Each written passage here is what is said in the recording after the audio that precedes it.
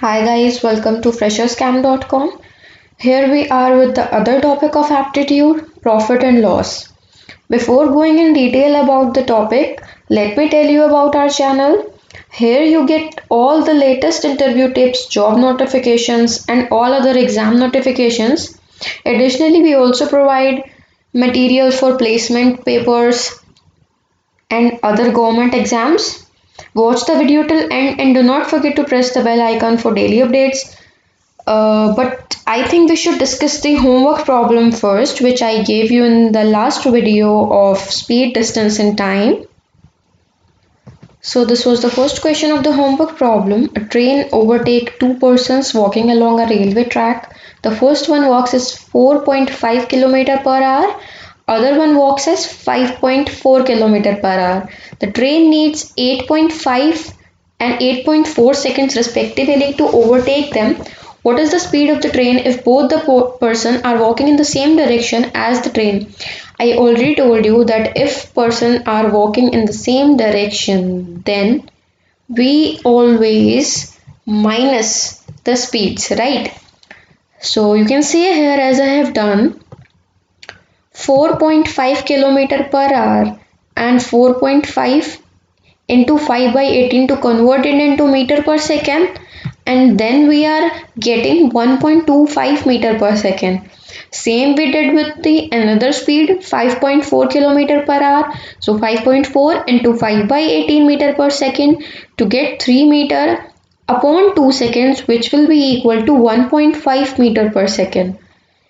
We have considered the speed of the train be x meter per second, right? We know that for we are given 1.5 meter to this speed we have already calculated in the question, but other speed of the train we know it is x, and I told you as we subtract the speeds, so x minus 1.25 and into 8.4, this is the time of the train, of the first train, we get x minus 1.25 into 8.5. And you can easily see by solving this equation, we get x is equals to 2.25. This is x, which means speed of the train. So speed of the train is 22.5 into 18 by 5, which is equals to 81 km per hour, right? We have calculated this 22.5 in meter per second, but the resultant answer should be always in kilometer per hour. So here we have the answer. So let's understand the second question. A boy runs opposite to that of a train at a speed of 20 km per hour. If the relative speed between train and the boy running in opposite direction is 50 km per hour, what is the length of the train if it takes 20 seconds to cross the boy when he is at rest? We know very well speed is equals to distance upon time. Relative speed of the will be speed of train plus speed of boy. Total speed will be speed of train plus speed of boy. As in opposite direction we always add the speeds because opposite attract each other. So 50 is equals to 50 is the relative speed given in question, plus is equals to speed of train plus speed of boy, and speed of boy is 20, which is also provided in the question. So speed of train will be 50 minus 20, which is equals to 30 km per hour. Now we are converting this 30 km per hour into meter per second because of 20 seconds which is given in the question. Either you can convert this 20 seconds into minutes to solve this, or you can convert the speed into meter per second. So we are converting the speed from kilometer per hour to meter per second by multiplying by 5 by 18, which we will get 8.33 meter per second. So this is our speed. Now distance is equals to speed up into time, and we know the speed is 8.33 and time is given in question 20 seconds. So distance is 166.6 meters. I hope you are clear with the problems. Let me know about your queries in the comment section below. Feel free to contact us. So let's discuss about the topic now. So the topic is profit and loss. Basics. Let us start with the basics. Okay. So let us suppose if you are buying a chocolate, let's say from a shop, and the shopkeeper takes it at rupees 20. Okay. And he sells you that chocolate which he received at rupees 20 to rupees 30. So this is the cost price, and this 30 is the selling price. You can see that if he buys a chocolate at 20 and sells at 30, this is a profit, right? He is receiving 10 rupees. So this is very easy to say. Profit is equals to selling price minus. So profit will be selling price minus cost price. So this is the main formula for profit. You can say profit is equals to selling price minus cost price. Similarly, you can say about loss. Loss will always be cost price minus selling price.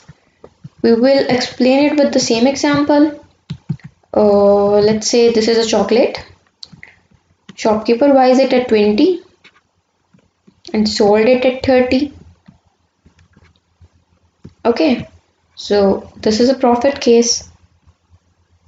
If I have to explain about loss, let's say shopkeeper buys it on 40 rupees and sells it at 30, then it will be at loss. So profit and loss both mainly depend on the cost price. Sometimes in questions you will be asked to calculate the loss percent or the profit percent. So what is a loss percent? Loss percent will be calculated as loss upon cost price and into 100. Similarly, profit percent will be calculated as profit upon cost price into 100.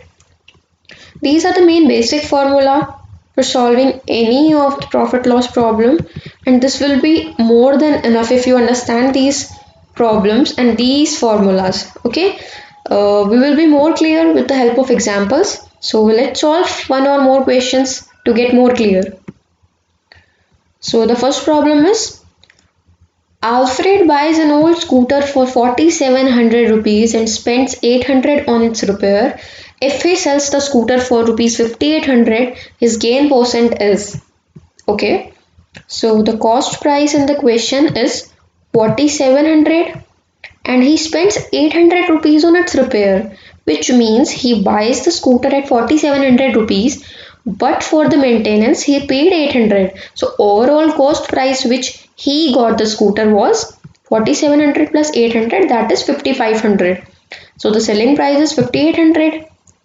Now next part of the question, if he sells the scooter at 5800 rupees, which means the selling price is 5800. We have to calculate the gain percent, which means profit percent. So the profit is SP minus CP. So SP is 5800 and 5500 is CP, which is equals to 300 rupees profit. For profit percent, we are calculating profit upon cost price into 100, which is equals to 54.55%. Let's move on to the second question.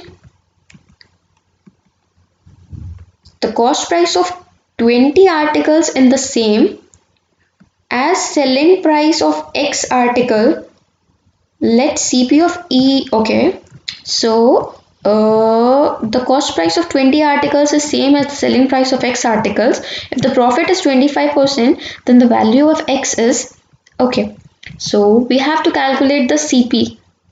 So we consider that CP of each article be rupees 1. and we have 20 articles given.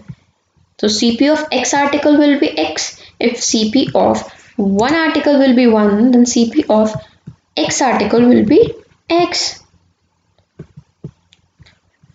And SP of X article will be 20,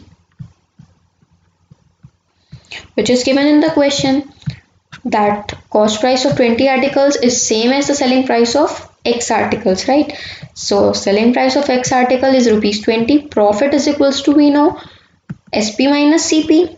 SP is 20 and CP, we don't know the cost price, right? So 20 minus X is a profit upon X, which we have assumed here, up into 100, which is equals to 25, and you can see 2000 minus 100, X is equals to 25. So we can solve this equation by 125x is equals to 2000, which will come as an answer x is equals to 16.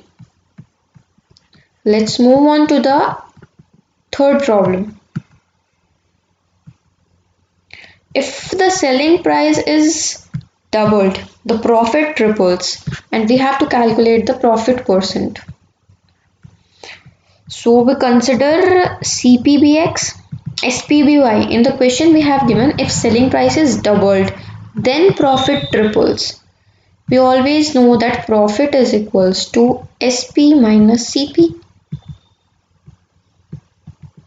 So we can say